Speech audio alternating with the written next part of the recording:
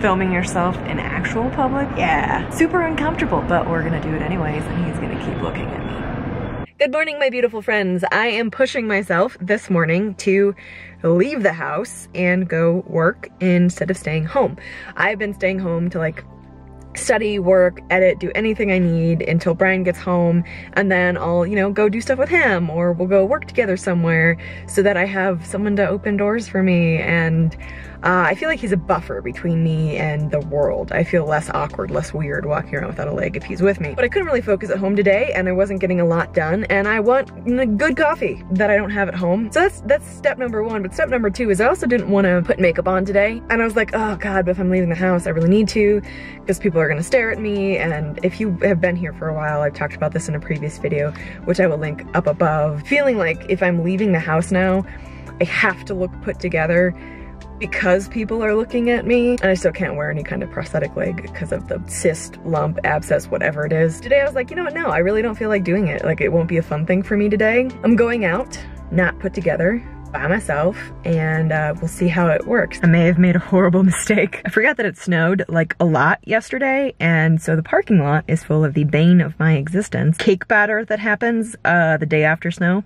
I'll show you what I mean. Yeah, I might die.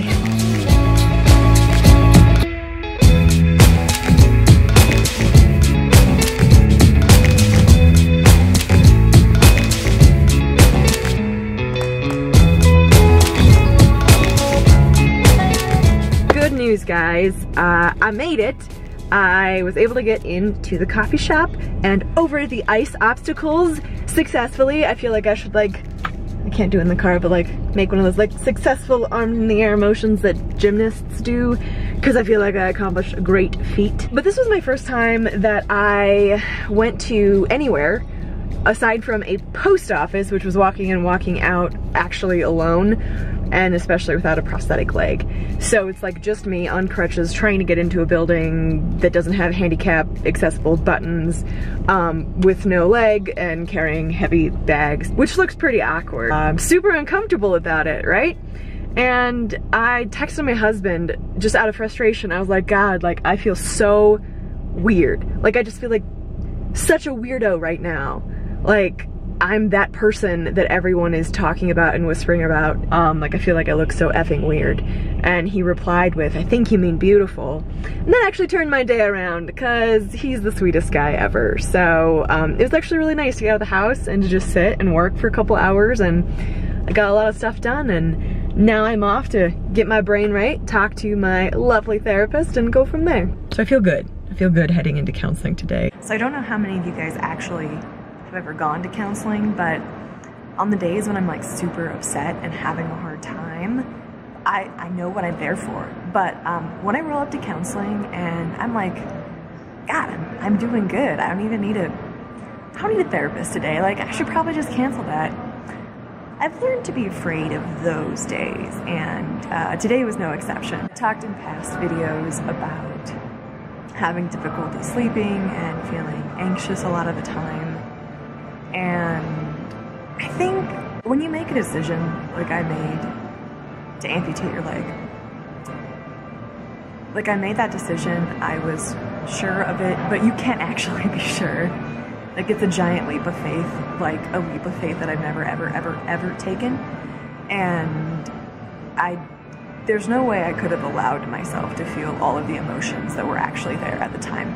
Because I made a decision, and about 2.5 weeks later, I actually had the amputation. In retrospect, it was probably kind of rushed, but I needed it to be, because I knew what I wanted, and I knew that I couldn't drag it out. And I don't regret that, but at the same time, I didn't have time to panic. I didn't have time to like sob. I didn't have time to be super afraid. I was aware that I was feeling those emotions, and if you go back and watch some of those videos, like you can see it. But I also felt like I had to convince everyone around me that I was sure of this, because a lot of people understandably had doubts. So I think I felt like I had to project this image that like I was, you know, scared, it's a big deal, but like I was good, like I knew what was going on. And I was thinking specifically about the moment today, because I was writing about it, that. I said bye to my husband, I kissed him bye, I hugged my mom bye, I was on the surgery bed, and the anesthesiologist was like, it was just me and him, you know, it was time. And when I actually think about that moment alone, it brings tears to my eyes because of the panic that I felt. But I shoved it all down then too, because I was like, well, we're doing this, aren't we? I started this train and I can't get off of it now. And then that's basically like when I like faded out and went to sleep. I don't think I ever processed any of that fear, any of that panic. I just shoved it down. And the thing with putting emotions on shelves, which I have a lot of experience with, is that they don't go away.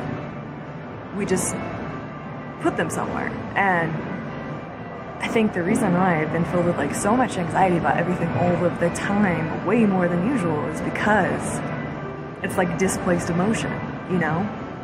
I didn't let myself feel anything before, and so after, my body's like, hey, all that fear that you weren't feeling, all that panic is still here. It needs to be noted, it needs to be noticed and taken care of. And that was kind of a realization for me today. And on the one hand, it still feels so utterly pointless. Like, it feels so pointless to me.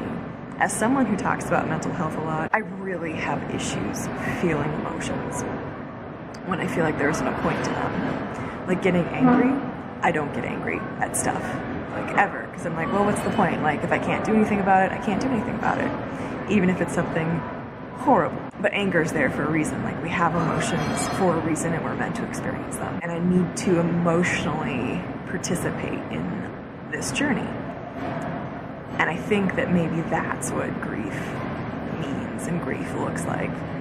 It means feeling things instead of shoving them in boxes on shelves where I hope they don't emerge again. Because they do emerge again. Because they emerge in the fact that I'm anxious all the time. They emerge in the fact that I can't or don't want to sleep. And it's weird to think about the fact that in the past 4 months, I made the decision to amputate my leg. 2 weeks later, I had that done. And now I'm here. That's a very short period of time and a lot to absorb. And I'm very proud of how far I've come. Some days. Other days I like beat myself up, but I know that like I am proud of how far I've come. And in the videos right after surgery, I mention a couple times like I keep waiting for emotions to hit, like I keep waiting for that to happen and it's not happening, so maybe I'm fine. And sometimes I just have to laugh at how naive I really can be. I think the thing about experiencing this new normal is that I have to go through it. I think if you've ever experienced anything, if you've ever gone through any trauma, if you've ever dealt with mental illness or anything like that, you know what I'm talking about. You can't go under or over something to get past it. We have to go through it if we really want to get through it. And so I'm trying to participate in that. So last night, Brian drove me out to our P.O. box and you guys, I was able to pick up a bunch of letters from all of you, and I cannot tell you how much that means to me. Like, sincerely, from the bottom of my heart, thank you. And I'll be writing back momentarily. Also, I want to say a huge personal thank you to Andrew and April and Marilyn, who are new Patreon supporters. Thank you so much for your generosity in supporting me and what I'm doing here. I don't really know how to properly thank you. Like, honestly, thank you so much, truly, from the bottom of my heart. That means the world to me. Not that you all just watch, but that so many of you support me in so many different ways. So thank you guys so much.